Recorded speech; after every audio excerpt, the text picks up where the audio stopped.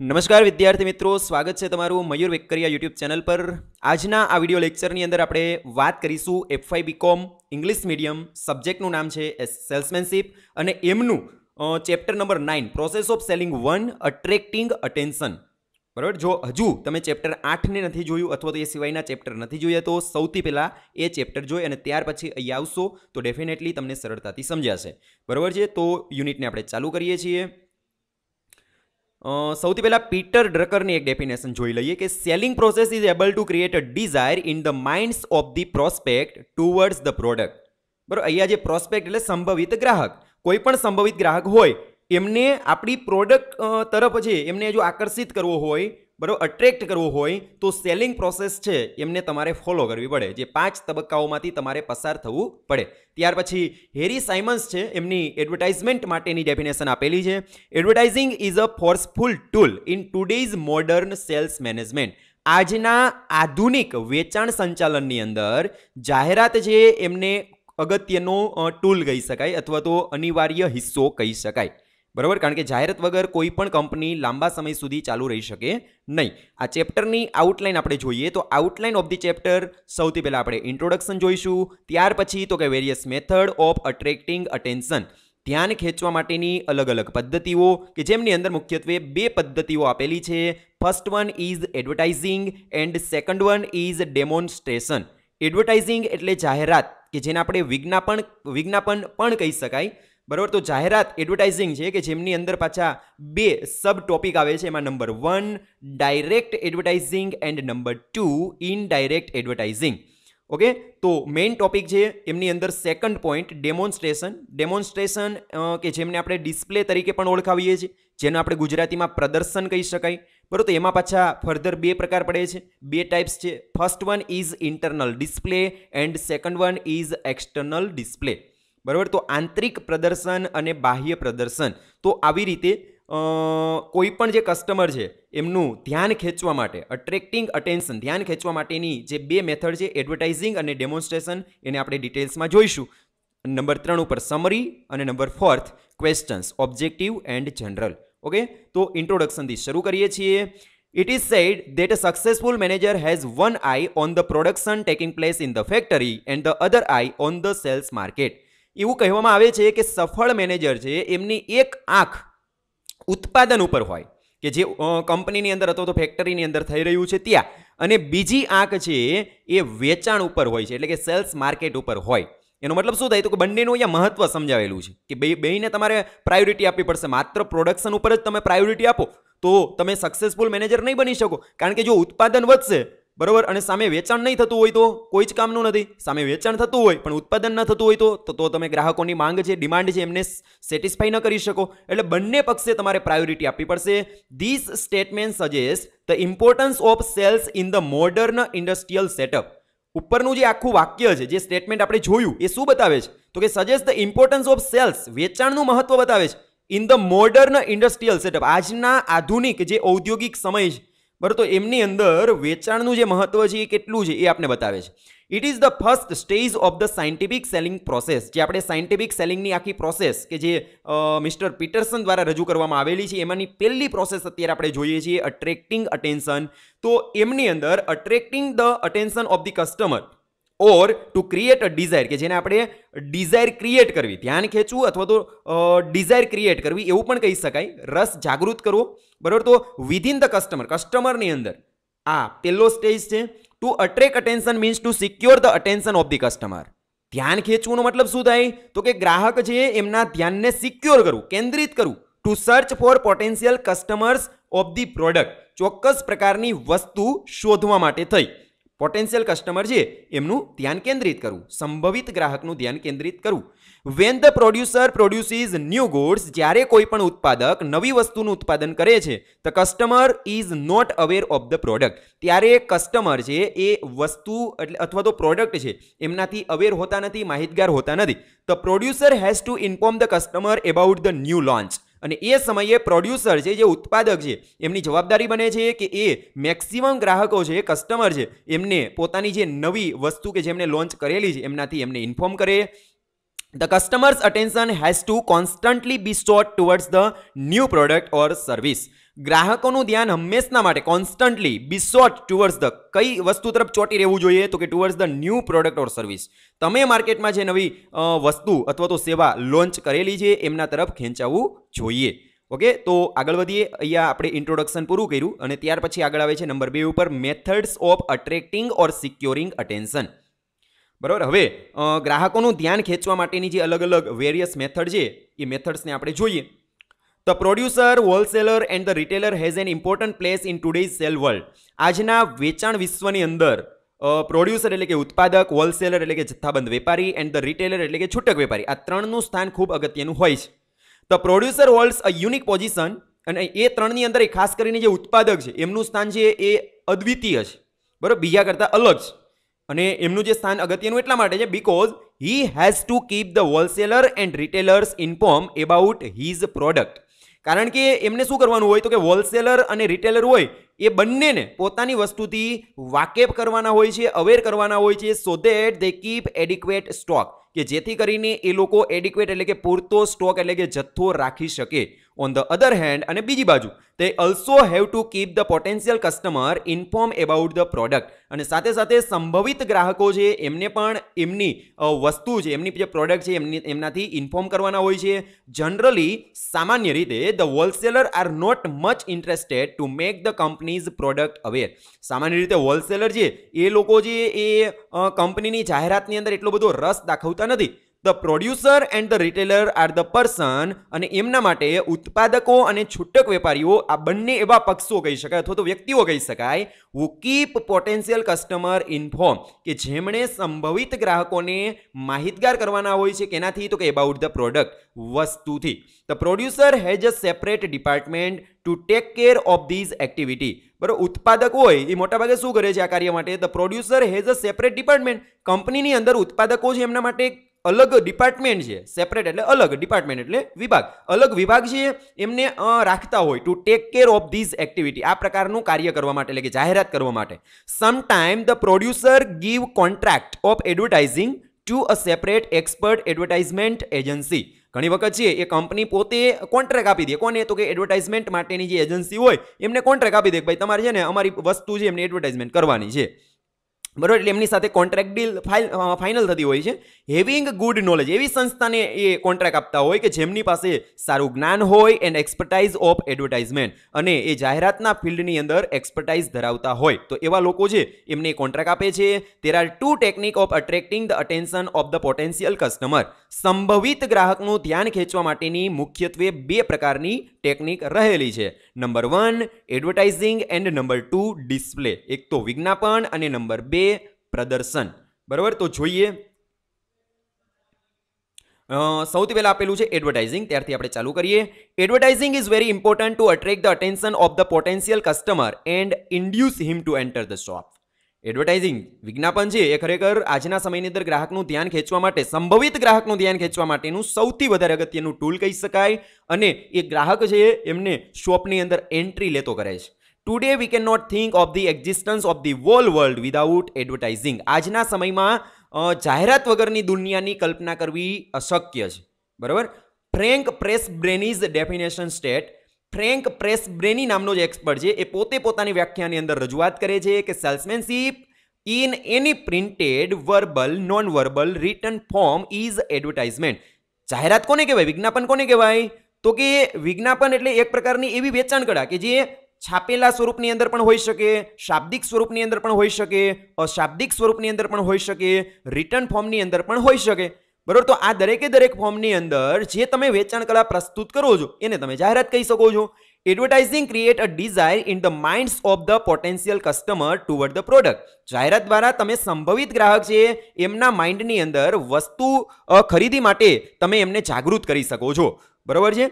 Advertising has the following 2 techniques. જાહેરાત માટેની મુખ્યત્વે 2 ટેકનિક છે. Number 1 direct advertising and number 2 indirect advertising, બરોબર. એટલે પ્રત્યક્ષ વિજ્ઞાપન અને પરોક્ષ વિજ્ઞાપન. તો એમાં સૌથી પહેલા આપણે જોઈએ ડાયરેક્ટ એડવર્ટાઇઝિંગ, એટલે કે પ્રત્યક્ષ વિજ્ઞાપન, કે જેમાં ડાયરેક્ટલી કંપની, ઉત્પાદક કંપની કે જે જાહેરાત કરે છે એ ડાયરેક્ટલી કસ્ટમરને મળે છે, વચ્ચે કોઈ ઇન્ટરમીડિયેટ ન હોય, એને ડાયરેક્ટ એડવર્ટાઇઝિંગ કહી શકાય. જોઈએ.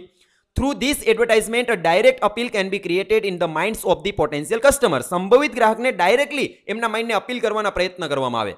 Indirect advertising like newspaper, magazine may not be even read by the potential customer. ઘણી વખત એવું બને કે જ્યારે તમે પરોક્ષ જાહેરાત કરો છો, પરોક્ષ વિજ્ઞાપન કરો, ઇનડાયરેક્ટ એડવર્ટાઇઝમેન્ટ, જેવી રીતે ન્યૂઝપેપરની અંદર આપો છો, તો તમે ડાયરેક્ટલી ગ્રાહક સુધી તમે નથી પહોંચતા, બરોબર. ન્યૂઝપેપર મારફત તમારી જાહેરાત પહોંચે છે, મેગેઝિન મારફત તમારી જાહેરાત પહોંચે છે, તો એવું બની શકે કે મે not be even read by the potential customer. તો તમારી જે જાહેરાત હોય કે જે ન્યૂઝપેપરની અંદર આપેલી છે, મેગેઝિનની અંદર આપેલી છે, તો એ કસ્ટમર છે, સંભવિત ગ્રાહક, એમના દ્વારા વાંચવામાં ન પણ આવે, એવું બની શકે. કારણ કે ન્યૂઝપેપરની અંદર પાછા અલગ અલગ એમના રીડર હોય. ઘણાને રમતના સમાચાર ગમતા હોય તો માત્ર એટલું જ વાંચે, ઘણા છે શ્રદ્ધાંજલિ જોતા હોય છે, ઘણા છે એ માત્ર ને માત્ર પોલિટિક્સ રિલેટેડ ન્યૂઝ છે એમને રીડ કરતા હોય. તો એ પરિસ્થિતિની અંદર તમારી જાહેરાતનું પેજ હોય એ કદાચ એ સ્કીપ કરે, એવું બની શકે. But direct advertising like post, communication, gift etcetera is made two directly rich to the customer. પરંતુ જ્યારે તમે પોટેન્શિયલ કસ્ટમર છે એમના સુધી ડાયરેક્ટ પહોંચો, કે જેમની અંદર તમે પોસ્ટ એટલે કે ટપાલ દ્વારા, કોમ્યુનિકેશન કરીને એટલે કે ટેલિફોન દ્વારા, ગિફ્ટ આપીને, બરોબર, કુરિયર દ્વારા કોઈક વસ્તુ મોકલાવી કે જેમની અંદર સેલ્સ મટીરિયલ પણ તમે મોકલાવો છો ગિફ્ટની સાથે, તો તમે ડાયરેક્ટલી કસ્ટમર સુધી પહોંચી શકો છો. Direct advertising is done through letter, કોરેસ્પોન્ડન્સ, folder, bulletin, books, sample, attractive gift etcetera. Direct advertising એટલે કે પ્રત્યક્ષ વિજ્ઞાપન કરવા માટે આપણે કયા પ્રકારના માધ્યમનો ઉપયોગ કરી શકાય? તો એમની અંદર લેટર, પત્રનો ઉપયોગ કરી શકાય, કોરેસ્પોન્ડન્સ, પત્ર વ્યવહાર કરી શકાય, ફોલ્ડર આપી શકાય, બુલેટિન્સ, બરોબર, અલગ અલગ બુલેટિન્સ દ્વારા તમે તમારી જે એડવર્ટાઇઝમેન્ટ છે એમને કરી શકો, બુક દ્વારા કરી શકો, સેમ્પલ છે એ તમે મોકલાવીને કરી શકો, અથવા તો અટ્રેક્ટિવ ગિફ્ટ છે એ તમે કસ્ટમરને આપો અને એમની સાથે તમારું સેલ્સ મટીરિયલ છે, વેચાણનું સાહિત્ય છે એ પણ તમે મોકલાવી શકો છો. The advertising message is passed on in a psychological manner through letters and other sales material. Such messages are personalized and so it is positively affect the customer. બરાબર, આવી રીતે શું થાય કે તમે એક સાયકોલોજીકલ મેનરની અંદર લેટરને બધું લખવામાં આવે છે, આ બધી જ્યારે તમે પ્રત્યક્ષ એમને મળો છો ત્યારે, તો એ પરિસ્થિતિની અંદર શું થાય છે તો કે એમની અપીલ છે એ ઇનડાયરેક્ટ કરતાં ડાયરેક્ટ એડવર્ટાઇઝમેન્ટની વધારે સારી બને છે. The customer think and feels, કસ્ટમરને એવું લાગે એ અથવા તો એવું વિચાર that he is considered to be important, કે એમને વધારે મહત્વ આપવામાં આવી રહ્યું છે. કોના દ્વારા? તો કે જાહેરાત કરનારી કંપની દ્વારા. વન્સ અપોન અ ટાઈમ, એક સમયના અમેરિકન પ્રેસિડેન્ટ રૂઝવેલ્ટ, એક સમયના અમેરિકાના પ્રેસિડેન્ટ રહી ચૂકેલા જે રૂઝવેલ્ટ છે, used to modify his letter, એ પોતાના લેટરને જાતેથી મોડિફાઈ કરતા, સુધારતા, વિથ હિઝ ઓવન ઇંક, પોતાની પેન વડે, so that the readers gate an idea, જેથી કરીને વાચકને એવો વિચાર આવે that such a great personality, કે આટલી મોટું વ્યક્તિત્વ, also is so careful in drafting letter to us, કે આટલું મોટું વ્યક્તિત્વ છે અમેરિકાના જે આપણા જે વડાપ્રધાન છે, રાષ્ટ્રપતિ છે, એવું સેમ પોઝિશન એમની જ. તો એ વ્યક્તિ આપને એમના અમેરિકાના જે પ્રેસિડેન્ટ રૂઝવેલ્ટ છે એ આપણા પત્રનો પર્સનલી આપને આન્સર આપવા માટે નિમિત્ત બન્યા છે. તો એમને એવું ફીલ થાય. All gift, sample, etc. offered by direct advertising will have a good impact on potential customer. બરાબર, તમે જે પોટેન્શિયલ કસ્ટમર, સંભવિત ગ્રાહક છે, એમને ડાયરેક્ટ એડવર્ટાઇઝમેન્ટ દ્વારા જે ગિફ્ટ મોકલાવો છો, સેમ્પલ મોકલાવો છો, બરાબર, એમના દ્વારા એક સારી ઇમ્પેક્ટ છે એ તમારી કંપનીની એમના માઇન્ડની અંદર ક્રિએટ કરી શકો છો. The following are the benefit of direct advertising. Direct advertising કરવાના કેટલાક ફાયદાઓ છે કે જેમાં number 1, the એડવર્ટાઇઝર can send material that will help to secure the attention of potential customer. એડવર્ટાઇઝર કે જે એડવર્ટાઇઝમેન્ટ કરે છે તે સેન્ડ મટીરિયલ્સ, એ મટીરિયલને મોકલાવે છે, ધેટ વિલ હેલ્પ, કે જે મદદ કરી શકે two secure the attention of the potential customer, કે જે સંભવિત ગ્રાહકનું ધ્યાન ખેંચવાની અંદર તમને મદદ કરી શકશે. આ પહેલો ફાયદો. ત્યાર પછી number 2, the પ્રપોર્શનેટ cost comes to લો. બરાબર, જાહેરાત માટે જે તમે નક્કી કરેલો જે ખર્ચ હતો ને એને તમે નીચો રાખી શકો, કારણ કે એ નક્કી છે કે પ્રત્યક્ષ આટલા જ કસ્ટમરને ટાર્ગેટ કરી અને આપણે એમને વસ્તુ મોકલવાની છે. ઓલામાં શું થાય તો કે ઇનડાયરેક્ટ એડવર્ટાઇઝમેન્ટની અંદર તો બધાને તમારે મોકલવું પડે, પછી વાંચે ન વાંચે એટલે ઘણું બધું તમારું મટીરિયલ છે માત્ર ડસ્ટબિનમાં જોયા વગર જ વહી જશે. બરાબર, અહીંયા તમારો જાહેરાતનો ખર્ચ એટલો ઘટી જાય. Number 3, such advertising is feasible to sell a product belonging to a specific class of people. બરાબર, ચોક્કસ પ્રકારના વ્યક્તિ માટે થઈને તમે આ પ્રકારની જાહેરાત આપી શકો. પહેલામાં તો બધાને આપવી પડે, તમે માત્ર આમાં જો બાળકો માટે કે માત્ર કોલેજિયન સ્ટુડન્ટ્સ માટેની કોઈ પણ વસ્તુને તમે બનાવતા હોય ને એના માટે એડવર્ટાઇઝમેન્ટ કરવી હોય તો એના માટે માત્ર તમે કોલેજિયન સ્ટુડન્ટને જ ટાર્ગેટ કરી શકો, એમનો જ સંપર્ક કરી શકો, બીજાને તમારે વસ્તુ મોકલવાની જરૂર નથી પડતી. એના કારણે તમારો જે ખર્ચ ઘટે અને ચોક્કસ પ્રકારના ચોક્કસ વર્ગના જે કસ્ટમર છે એમના સુધી તમે પહોંચી શકો. બરાબર ને, પહેલામાં આ શક્ય નથી. બરાબર, તો ડાયરેક્ટ જે એડવર્ટાઇઝમેન્ટ છે એમની અંદર આ શક્ય બને છે. ફોર એક્ઝામ્પલ એક ઉદાહરણ આપેલું છે કે ઓઇલ એન્જિન ફોર ફાર્મર્સ હોય તો એમને જ તમારે ઓઇલ એન્જિન માટેની એડવર્ટાઇઝમેન્ટ કરવાની હોય. સિટીની અંદર રહેનારો કોઈક જોબ કરનારો વ્યક્તિ હોય એમના માટે ઓઇલ એન્જિનની જાહેરાત કોઈ જ કામની નથી. અને એ વ્યક્તિ સુધી પણ જો તમે ઇનડાયરેક્ટ મેથડનો ઉપયોગ કરતા હશો તો આ બધું સામગ્રી તમારે પહોંચાડવી પડે, તો એના કારણે તમારો જાહેરાતનો ખર્ચ વધી જશે. બરાબર, તો અહીંયા તમને એક પ્રકારનો બેનિફિટ મળે છે. અને સાથે સાથે મ્યુઝિકલ ઇન્સ્ટ્રુમેન્ટ છે, ટેલિવિઝન છે, બરાબર, તો એ ચોક્કસ પ્રકારના વર્ગના કસ્ટમરને તમે પહોંચાડી શકો છો. Are all forms of direct advertising.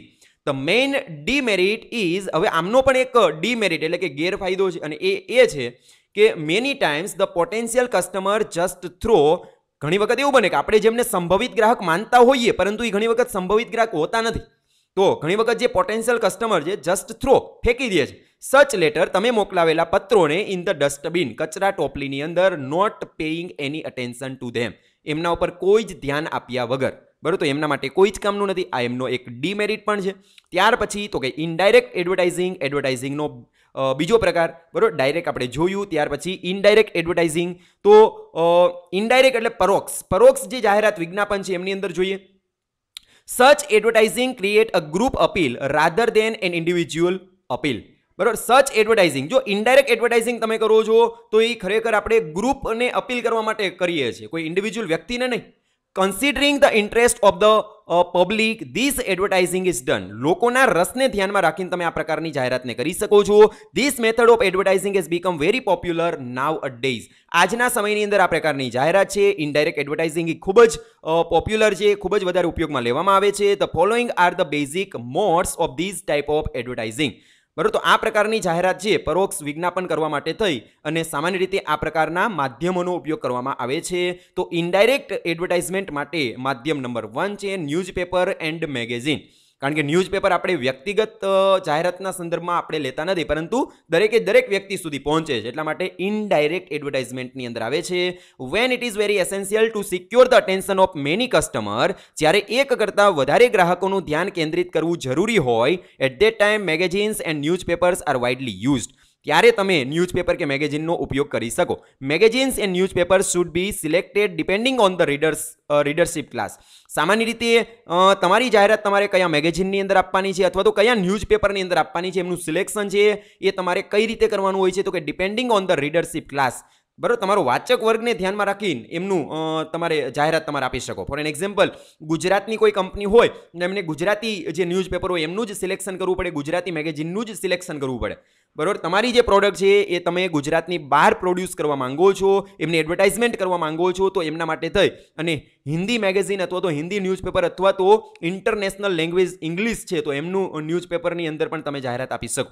બરાબર, certain factor like language of newspaper, ખાસ અલગ જે ફેક્ટર પરિબળો કે જેમને તમારે ધ્યાનમાં લેવા પડે કે જેમની અંદર ન્યૂઝપેપરની લેંગ્વેજ, સર્ક્યુલેશન રેટ્સ, ન્યૂઝપેપર કેટલા વિસ્તારની અંદર સ્પ્રેડ થાય છે એ circulation rate, type of customer, ગ્રાહકોના પ્રકાર, પબ્લિકેશન ટાઈમિંગ, બરાબર, ન્યૂઝપેપરને પબ્લિશ થવાનો સમય, એટસેટ્રા વગેરે શુડ બી કન્સિડર્ડ. બધા આ ફેક્ટરને ધ્યાનમાં લેવા જોઈએ. The newspaper published on Sunday, newspaper published on Sunday કે જે રવિવારે પબ્લિશ થાય છે અથવા તો વેનસડે ઓર થર્સડેના જે પબ્લિશ થાય છે R considered two B ideal to catch the attention of the reader. એમને આદર્શ માનવામાં આવે છે કે એ સમયની અંદર ગ્રાહકોનું વધારે ને વધારે તમારી જાહેરાત તરફ ધ્યાન ખેંચાશે. શા માટે રવિવાર? કારણ કે રવિવારે બધાને રજા હોય એટલે મોટાભાગે એ પોતે એકદમ ફુરસતમાં હોય એટલે આખું ન્યૂઝપેપર છે જાહેરાત સાથેનું વાંચતા હોય. અને બીજા નંબરમાં તો કે વેનસડે એટલે કે બુધવારનો સમય અને ગુરુવારનો સમય પસંદ કરવામાં આવે, કારણ કે રવિવાર પછી સોમ અને મંગળ લોકોનું કાર્ય એટલું બધું વધી ગયું હોય, કારણ કે વચ્ચે એક રજા આવી ગઈ રવિવારની, એટલે ત્યારે પણ તમારું જે જાહેરાત આપેલી હોય ત્યાં ધ્યાન ન જાય. અને ઘણી વખત શુક્ર અને શનિ વીકેન્ડ હોય એટલે કાર્ય ટાર્ગેટ બધું પૂરું કરવાનું હોય તો એ સમયે પણ ન જાય. એટલે બુધ, ગુરુ અને રવિવાર છે એમને બેસ્ટ માનવામાં આવે છે અને એ દિવસે જે મેગેઝિન કે ન્યૂઝપેપર પબ્લિશ થતા હોય એમને મોટાભાગના લોકો છે એ વાંચતા હોય, ત્યારે જાહેરાત પણ તમને વધારે જોવા મળશે. ત્યાર પછી number 2, wall painting and સાઇનબોર્ડ્સ. Wall letters are letters containing advertising message and are cut in definite size. બરાબર, કે જે દિવાલની અંદર આપણે વ્યવસ્થિત પેલું પેમ્પલેટ હોય લગાડેલું હોય, સ્ટીક કરેલું હોય છે. The proper writing in this poster help to catch the attention of the customer. બરાબર, પ્રોપર રાઇટિંગ એ પોસ્ટર ઉપર યોગ્ય લખાણ કરેલું હોય કે જે ગ્રાહકનું ધ્યાન ખેંચે. Such wall posters are seen on railway station, bus station, temple, gardens and other public place where many potential customer are attracted. અને આ પ્રકારના પોસ્ટર હોય એમને એ દિવાલ ઉપર લગાડવામાં આવે છે કે જે જગ્યા ઉપર મોટાભાગે રેલવે સ્ટેશન હોય તો ત્યાં, બસ સ્ટેશન, મંદિર હોય, ગાર્ડન હોય, કોઈ પબ્લિક પ્લેસ હોય કે જ્યાં લોકોની અવરજવર વધારે રહેતી હોય એ જગ્યા ઉપર છે એમને સ્ટીક કરવામાં આવે છે દિવાલ પર. Signboard is also made in this manner and it is two B placed outside the wall of the shop. અને સાથે સાથે તો કે સાઇનબોર્ડ, બરાબર, કારણ કે વોલ પેઇન્ટિંગ આપણે જોયું, પછી સાઇનબોર્ડ પણ આપેલું છે. તો સાઇનબોર્ડ છે એને પણ એ રીતે તૈયાર કરી અને જે શોપ હોય એમની બહાર રાખવામાં આવે છે કે જેથી કરી અને એ કસ્ટમરનું ધ્યાન ખેંચી શકે. ત્યાર પછી નંબર 3, વોલ રાઇટિંગ, દિવાલ ઉપરનું લખાણ. Many a times we find wall writing done with the use of attractive colors. જો આ બધા જે આપણે પોઈન્ટ જોઈએ છીએ કેના છે તો કે ઇનડાયરેક્ટ એડવર્ટાઇઝિંગ કરવા માટેની આ મેથડ આપેલી છે કે આવી રીતે તમે પરોક્ષ રીતે જાહેરાત કરી શકો છો. તો વોલ રાઇટિંગ, દિવાલ ઉપરનું લખાણ. ઘણી વખત શું બને છે કે દિવાલ ઉપર આપણે એવી રીતે લખાણ કરેલું હોય, એવા કલર પસંદ કરેલા હોય કે જેથી કરીને આપણે કસ્ટમરનું ધ્યાન ખેંચી શકીએ. સચ painting also help to attract the attention of the customer. સચ wall painting R scene eight highway, near station, theatre, stadium etcetera. બરાબર, અને આ પ્રકારનું જે વોલ રાઇટિંગ હોય એ તમને ક્યાં જોવા મળે તો કે હાઈવે હોય તો ત્યાં, પછી તો કે કોઈક રેલવે સ્ટેશન હોય તો ત્યાં, થિયેટર હોય તો ત્યાં અને સ્ટેડિયમ હોય તો એમની આજુબાજુમાં. બરાબર, ત્યાર પછી આગળ છે નંબર 4 ઉપર શો કાર્ડ્સ ઓર કટઆઉટ્સ. બરાબર, તો સચ કલરફુલ કાર્ડ્સ, બરાબર, જે નાના નાના કાર્ડ્સ હોય આર પુટ એટ સચ પ્લેસ, એવી જગ્યા ઉપર રાખી દેવામાં આવે છે વેર there are many passer બાઇઝ moving two and fro. બરાબર, પાસરબાઈ ધેટ મીન્સ કે ત્યાંથી પસાર થનારા લોકો અહીં તહીં જતા હોય તો એમનું ધ્યાન ખેંચવા માટે એ જે શો કાર્ડ્સ અથવા તો જે કટઆઉટ્સ ત્યાં રાખેલા હોય, બરાબર, તો એમને અટ્રેક્ટ કરી શકે. સચ cards content design, drawings and પ્રોવર્બ્સ writing. એમના ઉપર સરસ મજાનું ડિઝાઇનિંગ કરેલું હોય, કોઈક ડ્રોઈંગ કરેલું હોય અથવા તો સરસ મજાની પ્રોવર્બ હોય તો એ લખેલી હોય છે. ત્યાર પછી નંબર 5, કિયોસ્ક. કિયોસ્ક એટલે શું થાય? ગુજરાતીમાં આપણે જેને લતાગૃહ કહેવાય કે સામાન્ય રીતે એક પ્રકારનું એવું મશીન. આજે તમે કિયોસ્ક જુઓ તો બેંકની અંદર પણ તમને જોવા મળે કે જે જગ્યા ઉપર ઓટોમેટિક વેની અંદર પાસબુકની એન્ટ્રી થતી હોય તો એના માટેના કિયોસ્ક રાખેલા હોય છે. તો કિયોસ્ક એટલે લતાગૃહ કે જે જાહેર સ્થળ ઉપર લોકોની અવરજવર વધારે રહેતી હોય ત્યાં એક સરસ મજાનું બોક્સ રાખેલું હોય, ચારે બાજુ લાઇટિંગ કરેલું હોય, બરોબર, કે જેથી કરી અને કસ્ટમરનું ધ્યાન કેન્દ્રિત કરી શકે. A box is put on the lamp post and all the sides of the box content design and writing. A box હોય ને એની ચારે બાજુ સરસ મજાનું ડિઝાઇનિંગ હોય, રાઇટિંગ કરેલું હોય, બરોબર છે. સચ એડવર્ટાઇઝમેન્ટ આર કોલ્ડ કિયોસ્ક. અને આ પ્રકારની જે જાહેરાત હોય એને તમે કિયોસ્ક કહી શકો. Kiosk is very important to attract the attention and has become very successful. બરોબર, લોકોનું ધ્યાન કેન્દ્રિત કરવા માટે સૌથી વધારે સફળ પણ બને છે. The permission of electricity companies required to use સચ લેમ્પ પોસ્ટ. કારણ કે એ જાહેર સ્થળ ઉપર પડેલું હોય તો એ જગ્યા ઉપર તમારે એમને ઇલેક્ટ્રિસિટી પ્રોવાઈડ કરવી પડે તો એમના માટે તમારે ઇલેક્ટ્રિસિટી ડિપાર્ટમેન્ટ કંપની છે તો એમની પરવાનગી તમારે મેળવવી પડે છે. ત્યાર પછી આગળ નંબર 6 ઉપર આપેલું છે નિયોન સાઇન. નિયોન એક પ્રકારનો ગેસ છે કે જે સામાન્ય રીતે લાઇટિંગ કરવાની અંદર ઉપયોગમાં લેવામાં આવે છે. બરોબર, લાઇટિંગ બોર્ડ જે બનાવી એમની અંદર નિયોન ગેસ છે એમનો ઉપયોગ કરવામાં આવે છે જેને આપણે નિયોન સાઇન્સ તરીકે ઓળખવામાં આવે છે. Through neon tube words and picture R presented in an attractive manner and put on the top of tall building so that people passing that area can easily watch it. બરાબર, આ neon sign છે એના boards છે મોટાભાગે મોટી મોટી ઇમારતો હોય તો ત્યાં આ બોર્ડ્સને સાઇનિંગ બોર્ડ્સને ત્યાં રાખેલા હોય કે જેથી કરીને ત્યાંથી હાઈવે ઉપરથી પસાર થનારા અથવા તો જે ચાલીને જનારા વ્યક્તિઓ છે તો એ ડાયરેક્ટલી એમના ઉપર ફોકસ કરી શકે અને એમનું ધ્યાન કેન્દ્રિત થઈ શકે. In the dark night neon sign immediately draw the attention. બરોબર, ગાઢ અંધકાર હોય ને ત્યારે આ પ્રકારની જે નિયોન સાઇન હોય એ પોતાનું કાર્ય બહુ જ વ્યવસ્થિત રીતે કરે છે અને લોકોને અટ્રેક્ટ કરવાનું અને લોકોને ધ્યાન ખેંચવાનું કાર્ય કરે છે of potential customer. In big cities like Mumbai and America સચ sign are used to catch the attention of children. ખાસ કરીને મુંબઈ જેવા મોટા શહેરોની અંદર અને અમેરિકાની અંદર તો ખાસ આ પ્રકારની જે નિયોન સાઇન છે એમનો લોકોનું ધ્યાન, ગ્રાહકોનું ધ્યાન કેન્દ્રિત કરવા માટે ઉપયોગમાં લેવામાં આવે છે. ત્યાર પછી નંબર 7 ઉપર આપેલું છે રેડિયો એડવર્ટાઇઝમેન્ટ. બરાબર, તો રેડિયો દ્વારા જે આપણે જાહેરાત કરીએ છીએ એ પણ એક પરોક્ષ વિજ્ઞાપનનું ઉદાહરણ કહી શકાય. With the help of entertainment programs attractive advertisement can be given and the attention of the customer can be easily કોટ. સામાન્ય રીતે મનોરંજનના જે કાર્યક્રમો આપણે રેડિયોની અંદર સાંભળતા હોઈએ તો એમની વચ્ચે આ પ્રકારની જાહેરાત છે તમે આપી શકો છો. ત્યાર પછી નંબર 8 ઉપર આપેલું છે television advertising.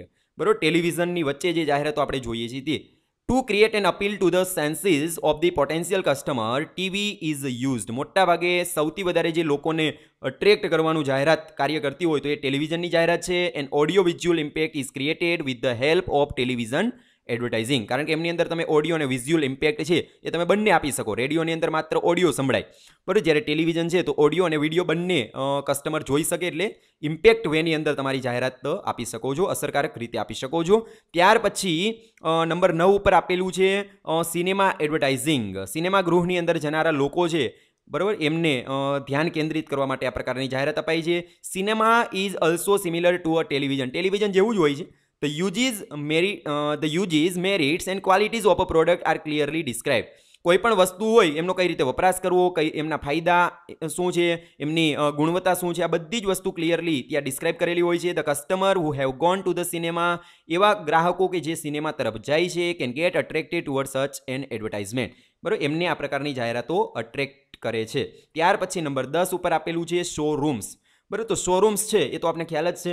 The producer purchase or higher rooms on rent near railway station, bus station, on highway, near cinema houses, mall etcetera. મોટાભાગે ઉત્પાદક કંપની છે એ મોટા મોટા જે અપાર્ટમેન્ટ હોય અથવા તો બિલ્ડિંગ હોય એમને હાયર રેન્ટ ઉપર મેળવે છે અને એમને શોરૂમ બનાવે છે. મોટાભાગે એ બસ સ્ટેશન હોય તો એમની બાજુમાં, હાઈવે હોય તો એમની બાજુમાં, સિનેમા છે, મોલ હોય તો એમની બાજુની અંદર આ પ્રકારના શોરૂમ બનાવેલા હોય છે. એન્ડ અટ્રેક્ટિવલી ડિસ્પ્લે ધેર પ્રોડક્ટ, અને આકર્ષિત વેની અંદર આકર્ષક રીતે વસ્તુ છે એમને ત્યાં ડિસ્પ્લે કરવામાં આવે છે, રજૂ કરવામાં આવે છે. તે also display the quality and uses of the product. સાથે સાથે પ્રોડક્ટ છે એમનો વપરાશ કઈ રીતે કરી શકાય, એમની ગુણવત્તાના બધી વસ્તુ ત્યાં ડિસ્પ્લે કરવામાં આવે છે. સચ type of attractive showroom can easily catch the attention of the prospect. બરાબર, તો સંભવિત જે ગ્રાહક છે એમનું સરળતાથી ધ્યાન કેન્દ્રિત કરવા માટે આ પ્રકારના શોરૂમ છે એ સૌથી વધારે ઉપયોગમાં આવે છે. ત્યાર પછી શોકેસ, શોરૂમથી અલગ. બરાબર, શોરૂમની અંદર જઈને આપણે એમના કર્મચારીઓને પ્રશ્ન પૂછી અને આપણે આ ડાઉટ્સને ક્લિયર કરી શકાય. શોકેસની અંદર એવું હોતું નથી, એટલે થોડો એમાં તફાવત જોવા મળે છે. જોઈએ, producer also keep showcase like showroom. શોરૂમની જેમ શોકેસ પણ રાખી શકાય છે પ્રોડ્યુસર દ્વારા. The customer can enter in the showroom and can get information about various product from a sales person standing દેર. ત્યાં કેટલાક સેલ્સ પર્સન, સેલ્સમેન ઊભા હોય, બરાબર, તો એમને પ્રશ્ન પૂછીને આપણા ડાઉટ્સ હોય એમને ક્લિયર કરી શકાય. બટ ઇન શોકેસ, પરંતુ શોકેસના કેસની અંદર શું થાય તો કે the customer has two see the product through the glass. એને ગ્લાસ રાખેલો હોય ને એમની અંદર જે પ્રોડક્ટ પડેલી હોય ગ્લાસ થ્રુ એમને જોવાની જ હોય છે. As the product R અટ્રેક્ટિવલી kept in showcase two એરાઉઝ and Dzire and appeal. બરાબર, ગ્રાહક છે એમનો રસ જાગૃત કરવા માટે, એમની ડિઝાયર છે એમને જાગૃત કરવા માટે, સ્ટિમ્યુલેટ કરવા માટે, અપીલ કરવા માટે થઈ અને આ પ્રકારના શોકેસ છે એ ખૂબ ઉપયોગમાં આવે છે.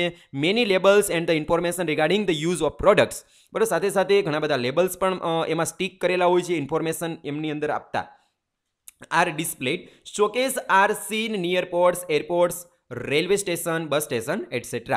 The display in the showrooms or showcase should be attractively done. It should affect the psychology of the customer. કસ્ટમરની સાયકોલોજીને affect કરે એ રીતે બધી જ વસ્તુ જે શોકેસ અને શોરૂમની અંદર ડિસ્પ્લે કરવામાં આવે છે. ઇન ઇન્ડિયા, ભારતની જો આપણે વાત કરીએ તો many big showrooms have attractive statue and just look like live figures. ઘણી જગ્યાઓ પર આપણે જોઈએ તો શોરૂમ છે એમની બહાર સરસ રીતે સ્ટેચ્યુ રાખેલા હોય. તો એ સ્ટેચ્યુ છે, કપડાની દુકાન હોય ગાર્મેન્ટ, તો એમાં ખાસ કરીને આ પ્રકારના સ્ટેચ્યુ હોય રાખેલા હોય છે. બરાબર, કે જાણે આપણે એવું જ લાગે જીવતો માણસ જ છે. બરાબર, નાઉ they keep robot instead of the statue. આજના સમયની અંદર સ્ટેચ્યુની જગ્યાએ એ લોકો રોબોટને પણ રાખે છે. The first robot models name was cyber queen. સૌથી પહેલું રોબોટ મોડેલ છે કે જેમનું નામ છે cyber queen, which was design by the British designer, કે જેમને બ્રિટિશ ડિઝાઇનર દ્વારા પ્રોડ્યુસ કરવામાં આવેલું છે, બનાવવામાં આવેલું છે, જેમનું નામ છે ડેરેન સોન્ડર્સ. બરાબર, તો ડેરેન સોન્ડર્સ દ્વારા સાયબર ક્વીન નામનું જે મોડેલ છે, રોબોટ મોડેલ, એમને બનાવવામાં આવેલું છે. તે પુટ ઓન અટ્રેક્ટિવ ડિઝાઇનર વિયર્સ, અને એમને સરસ મજાના અટ્રેક્ટિવ જે કપડાં છે, બરાબર, ડિઝાઇનર વિયર્સ છે એમને પહેરાવવામાં આવે છે. There is an electric motors in the chest of this robot. અને આ જે રોબોટ છે એમની ચેસ્ટની અંદર ઇલેક્ટ્રિક મોટર છે ફિટ કરેલી હોય છે. And all the body parts are made of durable plastic. અને બાકીના શરીરના બધા જ જે અંગો છે, ઓર્ગન્સ છે એમને ડ્યુરેબલ પ્લાસ્ટિક, ટકાઉ પ્લાસ્ટિકથી બનાવેલા હોય છે. વેન ઇટ મૂવ્સ, અને જ્યારે તે હલનચલન કરે છે, it is able to attract the attention of customer, અને આથી તે ગ્રાહકનું ધ્યાન પણ કેન્દ્રિત કરી શકે છે.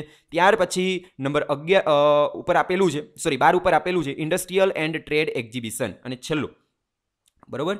તો ઇન્ડસ્ટ્રીયલ ઓર ટ્રેડ એક્ઝિબિશન કે જેમની અંદર ઔદ્યોગિક અથવા તો વ્યાપારિક પ્રદર્શન હોય, અથવા તો આપણે જેને ફેર કહીએ છીએ, તો એમની અંદર તમારો સ્ટોલ તમે રાખી શકો. ધ મેનેજર્સ ઓફ સચ exhibition give the place on rent so that it is properly display. અને એ જગ્યા ઉપર જઈને તમારે કોઈક પ્લેસ હોય, કાઉન્ટર હોય, અને તમારે રેન્ટ ઉપર રાખવાની હોય એ જગ્યા, કે જેથી કરીને તમારી વસ્તુને ત્યાં તમે ડિસ્પ્લે કરી શકો. Many people come to attend સચ ઇન્ડસ્ટ્રીયલ એક્ઝિબિશન એન્ડ ફેર. અને આવા જે પ્રદર્શન હોય અથવા તો મેળાઓ હોય, એમને ઘણા બધા લોકો છે એમને અટેન્ડ કરવા માટે આવતા હોય છે. This also create a good and effective advertising. અને આના કારણે તમે અસરકારક જાહેરાત કરી શકો છો.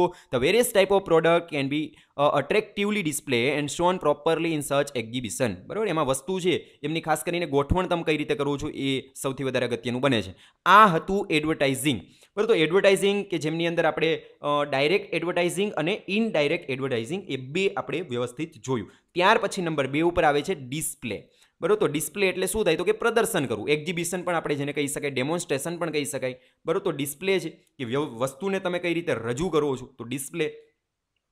This advertising is an important mode four retailer. ખાસ કરી અને રિટેલર છે એ એમના માટે આ જાહેરાતનો એક સૌથી વધારે અગત્યનો પદ્ધતિ કહી શકાય. Attractive display in the shop and it's proper arrangement ads to the અટ્રેક્ટિવનેસ. બરાબર, વ્યવસ્થિત તમે વસ્તુને ગોઠવેલી હોય તો કસ્ટમરને તમે અટ્રેક્ટિવ વેની અંદર ધ્યાન એમનું ખેંચી શકો છો. તો display can be both internal and external. ડિસ્પ્લેના પાછા ફર્ધર બે પ્રકાર પડે છે, એક તો ઇન્ટરનલ ડિસ્પ્લે અને એક્સટર્નલ ડિસ્પ્લે. તો સૌથી પહેલાં આપણે જોઈએ ઇન્ટરનલ ડિસ્પ્લે. તો ઇન્ટરનલ ડિસ્પ્લેની અંદર the goods should be properly arrange in such a manner that the potential customer is attracted towards it. હવે ઇન્ટરનલ ડિસ્પ્લેની અંદર શું હોય છે તો કે વસ્તુને એ રીતે વ્યવસ્થિત ગોઠવાયેલી હોય કે જેથી કરી કે તમે પોટેન્શિયલ જે કસ્ટમર છે એમને તમે અટ્રેક્ટ કરી શકો છો. This increases the cell of the product. વસ્તુ છે એમના વેચાણમાં વધારો કરે છે. The arrangement depends on the type of business. બિઝનેસના પ્રકારને ધ્યાનમાં રાખી અને તમારી વસ્તુ છે એમને તમારે અરેન્જ કરવાની હોય છે. Proper lighting arrangement should be done with the help of boards. અને બોર્ડ્સ દ્વારા તમારે વ્યવસ્થિત, કારણ કે એમાં તમારે ઇન્ટરનલ ડિસ્પ્લેની અંદર લાઇટિંગ સૌથી વધારે અગત્યનું હોય.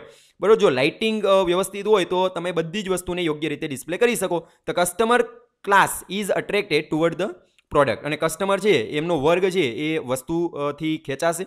If the shop is big, જો દુકાન મોટી હોય, કંપની મોટી હોય, than the sitting arrangement should be done in such a manner. તો તમારી બેઠક વ્યવસ્થાને એ રીતે કરવી જોઈએ so that the customer can properly see the goods, કે જેથી કરી અને ગ્રાહકો યોગ્ય રીતે વસ્તુને જોઈ શકે. The use of attractive and small showcase can be use to sell product. બરાબર, તો આવી રીતે use of attractive and small showcase, જે આપણે અગાઉ શોકેસ જોઈએ તો એ શોકેસને પણ તમે અહીંયા ઉપયોગમાં લાવી શકો છો. ત્યાર પછી મેઇન ટાઈપ્સની અંદર છે એક્સટર્નલ ડિસ્પ્લે. ઇન્ટરનલ ડિસ્પ્લે માત્ર ને માત્ર આટલું જ હતું, એમાં બીજું કોઈ જ એમના સબ ટોપિક આપેલા નથી, પરંતુ એક્સટર્નલ ડિસ્પ્લે છે બરાબર એમની અંદર પાછું આપણે આગળ સબ ટોપિક જોઈશું. The following points R considered two B the important. External ડિસ્પ્લેની અંદર નીચેના જે પોઈન્ટ આપેલા છે એ ખૂબ અગત્યના બને છે, જે એક્સટર્નલ ડિસ્પ્લે કરવા માટે મદદરૂપ થાય. બરાબર, બાહ્ય પ્રદર્શન કે જેમની અંદર શોપ બોર્ડ્સ, દુકાનનું પાટિયું, with the help of shop Planck. Planck પણ કહી શકે, પ્લેન્ક એટલે પણ પાટિયું થાય. Planck return the potential customer who passes by the shop can see the boards. દુકાનની આજુબાજુ અવર જવર કરનારા જે લોકો છે એમનું ધ્યાન ખેંચવા માટે આ શોપ બોર્ડ્સનો ઉપયોગ કરવામાં આવે છે. The attractive design boards will help the potential customer two gate inspired. બરાબર, એટલે કસ્ટમર છે એમને ઇન્સ્પાયર કરવા માટે થઈ અને આ પ્રકારના શોપ બોર્ડ્સ એમનો ઉપયોગ કરવામાં આવે છે. ત્યાર પછી number 2, decoration of main door. જે એન્ટ્રન્સ હોય, જે મુખ્ય દરવાજો હોય એમનો શણગાર કરવો, તો એમને પણ આપણે અહીંયા મૂકી શકાય છે. એક્સટર્નલની અંદર આપણે મૂકી શકાય છે external display. The main door of the shop, for an example, the entrance can be properly decorated so that potential customer is attracted. બરાબર, એટલે શણગાર તમે એન્ટ્રન્સનો એ રીતે વ્યવસ્થિત કરેલો હોય લુક વાઇઝ કે જેથી કરીને કસ્ટમર એમાંથી અટ્રેક્ટ થાય. ત્યાર પછી એક્સટર્નલ ડિસ્પ્લેની અંદર આવશે વિન્ડો ડિસ્પ્લે, બારી પ્રદર્શન અથવા તો બારી વિજ્ઞાપન. There is an attractive glass shelf containing product display in such a manner that the passerby can easily be attracted. બરોબર, ત્યાંથી પસાર થનારા લોકો છે એમનું ધ્યાન ખેંચવા માટે મોટાભાગે વિન્ડો ડિસ્પ્લેનો ઉપયોગ કરવામાં આવે છે. Important products R display અટ્રેક્ટિવલી. New luxurious item, લો પ્રાઇસ આઇટમ, નવી લક્ઝુરિયસ આઇટમ હોય તો એમને ત્યાં રાખી શકાય, અથવા તો જેમના ભાવમાં ઘટાડો થયેલો છે એ પ્રકારની વસ્તુને પણ તમે ત્યાં વિન્ડો ડિસ્પ્લેની અંદર રાખી શકો. R ડિસ્પ્લેડ અટ્રેક્ટિવલી. Interior decorator can be easily કોન્ટેક્ટેડ. તમે એમના માટે ઇન્ટરિયર ડેકોરેટર હોય, બરોબર, કે ઇન્ટરિયર ડેકોરેટ કરવાનું કાર્ય કરનારો વ્યક્તિ, તો એમનો સંપર્ક કરીને મદદ મેળવી શકો છો. એન્ડ વિથ ધેર ગાઈડન્સ, એમના માર્ગદર્શન નીચે the window display can be made more attractive. બરાબર, તો વિન્ડો ડિસ્પ્લે છે, બારી પ્રદર્શન છે, એમને તમે સારામાં સારી રીતે આકર્ષક બનાવી શકો છો. ત્યાર પછી આગળ છે નંબર 4 ઉપર આપેલું છે સ્ટોલ્સ ઇન ફેર્સ. કોઈ ફેર્સ હોય તો એમની અંદર તમે સ્ટોલ રાખો. બરોબર, તો van there are fares or circus or exhibitions conducted, the producer put up a stall at such place and try to attractively demonstrate the product. બરાબર, તો અલગ અલગ જે મેળાઓ થતા હોય, બરાબર, સામાન્ય રીતે અલગ અલગ એક્ઝિબિશન થતા હોય તો ત્યાં તમારું કાઉન્ટર રાખો, સ્ટોલ રાખો, કે જેથી કરી અને તમે ત્યાં વસ્તુને વ્યવસ્થિત રીતે ડેમોન્સ્ટ્રેટ કરી શકો છો. બરાબર, અને છેલ્લે આવે છે નંબર 5 ઉપર લાઇટિંગ. બરાબર, તો લાઇટિંગ પણ અગત્યનું બને છે, કારણ કે યોગ્ય લાઇટિંગ હોય તો અને તો જ તમે તમારી વસ્તુને વ્યવસ્થિત રીતે ડિસ્પ્લે કરી શકો. If there is no proper lighting or lack of attractive display, than the advertisement and product display is not attractive. જો યોગ્ય રીતે તમે લાઇટિંગ કરેલું ન હોય, બરાબર છે, અથવા તો લેક ઓફ અટ્રેક્ટિવ ડિસ્પ્લે, અથવા તો યોગ્ય રીતે તમે ગોઠવણી કરેલી ન હોય, than advertisement and product display is not attractive. તો તમે વસ્તુને અટ્રેક્ટિવ બનાવી શકતા નથી. ટ્યુબલાઇટ્સ are more effective used instead of bulb. તો બલ્બની જગ્યાએ તમે ટ્યુબલાઇટ છે એમનો ઉપયોગ કરો એ આજના સમયની અંદર ખૂબ અસરકારક બની શકે છે. ધસ આથી lighting is required to B arranged in such a manner that ડિસ્પ્લેડ items R properly visible. બરાબર, તો આવી રીતે લાઇટિંગ દ્વારા પણ તમે એક્સટર્નલ ડિસ્પ્લે કરી શકો છો. બરાબર, તો આ યુનિટની અંદર આપણે આજના લેક્ચરની અંદર કઈ કઈ વસ્તુને આપણે કમ્પ્લીટ કરેલી છે તો એમની સમરી જોઈ લઈએ. તો કે સૌથી પહેલાં આપણે ઇન્ટ્રોડક્શન જોયું હતું, ત્યાર પછી તો કે અટ્રેક્ટિંગ અટેન્શન, ગ્રાહકનું ધ્યાન ખેંચવા માટેની અલગ અલગ મોડ્સ, પદ્ધતિઓ, કે જેમની અંદર સૌથી પહેલાં એમની 2 પદ્ધતિઓ હતી. Number 1 advertising and number 2 display. બરાબર છે, તો એડવર્ટાઇઝિંગ છે એમના ફર્ધર કેટલા પ્રકાર, તો કે 2 પ્રકાર, ડાયરેક્ટ એડવર્ટાઇઝિંગ અને ઇનડાયરેક્ટ એડવર્ટાઇઝિંગ. એમાં ફર્ધર આપણે ડાયરેક્ટ એડવર્ટાઇઝિંગ જોઈએ તો એમની અંદર include folder, bulletin, magazine, sample, catalogue, calendar, attractive gifts, એમનો સમાવેશ કરી શકાય. Indirect advertising has a group appeal. Indirect એડવર્ટાઇઝિંગની અંદર આપણે ગ્રુપને અપીલ કરવાની હોય છે. ઇટ ઇઝ યુઝડ, કે જેમની અંદર તમે સાઇનબોર્ડ્સ, neon sign, radio, television, showcase, window display etcetera, બરાબર, આ વગેરેનો સમાવેશ કરી શકાય છે. બરાબર, the display should be done very અટ્રેક્ટિવલી two એરાઉઝ Dzire and create attraction.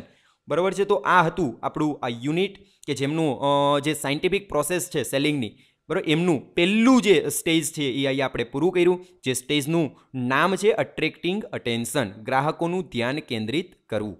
બરાબર છે, તો આશા રાખું છું કે આજના વિડીયોની અંદર બધા જ જે ટોપિક આપણે જોયા એ તમને કમ્પ્લીટલી બધું વ્યવસ્થિત સમજાઈ ગયું હશે. બરાબર છે, ફરીથી મળીશું નવા ટોપિકની સાથે. ત્યાં સુધી આવજો.